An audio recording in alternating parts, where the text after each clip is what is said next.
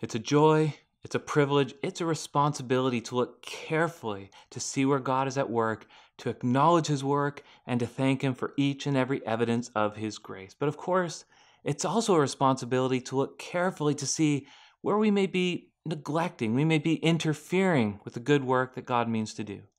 In my last video, I pointed out 6 evidences of God's grace we've seen in and through the New Calvinism. Today, I want to turn to some of the movement's weaknesses to suggest areas we may do well to consider and to address. But first, let's have a little intro.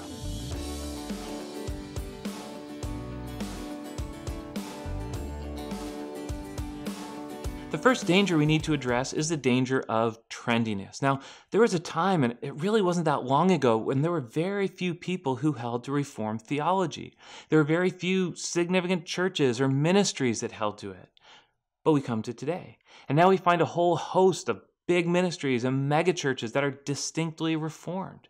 When you go to Reformed conferences, you see they're at full capacity. Reformed seminaries, they're bursting at the seams. We've come to this very different era. Now, this mainstreaming of the New Calvinism, that could point to a permanent shift within wider evangelicalism, but it could also point to the existence of a trend or a fad. We won't really know until that next big thing comes along, right? Because it's inevitable that at some point, Reformed theology will no longer be celebrated, no longer be cool. Eventually, books and conferences, they'll insist there's something newer, something better, something pure, something with greater promise. And it's only at that time that we'll learn how many of us are really just trend followers and how many of us are really committed, fully committed to the Reformed truth we've been talking about. That means that today, right now, this is a time for individuals, for churches, to ministries to ensure we are truly committed to this biblical truth as it's defined or summarized by Reformed theology and not just riding some wave. A second danger is the danger of celebrityism. Any movement is led by its leaders, of course. That's obvious, that's unavoidable. But eventually a movement needs to question the place of its leaders. It needs to consider, what would this movement be without our leaders? So just as New Calvinists need to consider whether we're just following the latest trend, the coolest trend, we also need to consider whether we're simply following along behind some trend setters, whether we've just engaged with these exciting leaders and are following along behind them. New Calvinism has already committed a few really big gaffes in relation to celebrity. We've handed position and influence to church and ministry leaders who are unworthy. They prove themselves very quickly unworthy of what we gave them. So each of us then needs to ask, are we merely following along behind some exciting and dynamic leaders, or do we really understand? And do we really believe? Do we really hold to these theological convictions? A third danger for the New Calvinism is this danger of pride.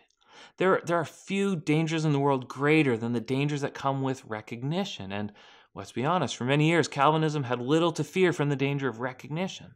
But this growth of New Calvinism has brought that recognition. This movement is growing. It's beginning to exert influence on church and culture. And with influence, with recognition, comes a dangerous temptation to pride. Maybe that's seen through snide comments about other believers, about people who hold other theological convictions. Maybe it's seen in looking down at anyone who attempts to lovingly critique us or our movement. Maybe it's seen in a failure to really seriously self-assess the movement and its ministries and its emphases and its leaders. Whatever that temptation, it will begin first within the hearts of individuals. And then it'll start to manifest itself through their thoughts and through their words and through their actions and then through the whole movement.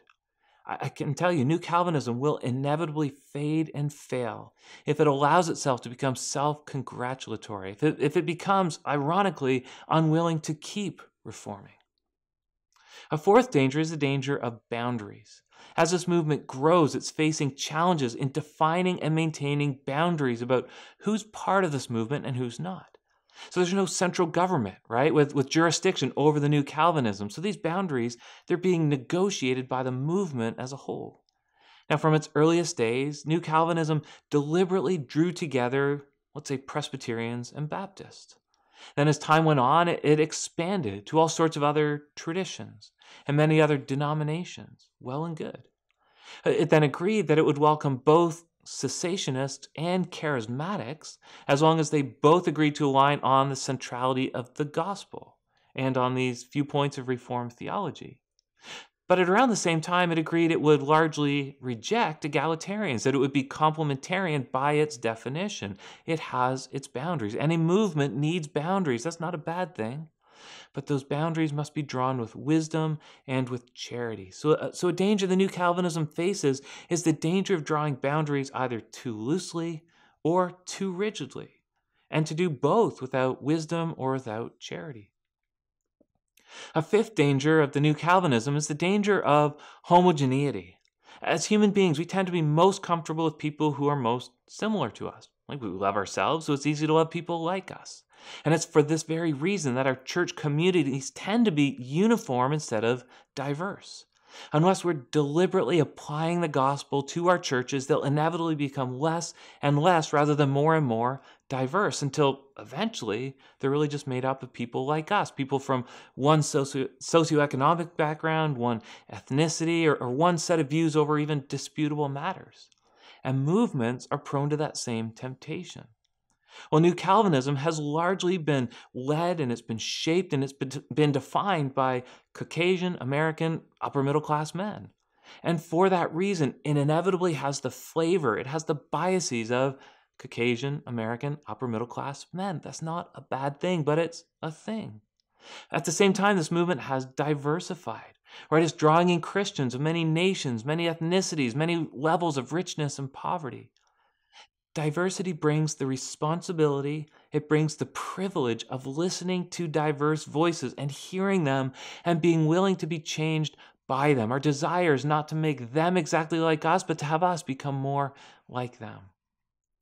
Final danger to the new Calvinism is the danger of cold theology. It's a movement defined by its theology, very fond of its theology. So there's this terrible temptation to emphasize theology in place of the God of the theology. Really, there's a danger in confusing Calvinism with Christianity, the doctrines of grace with the gospel of grace.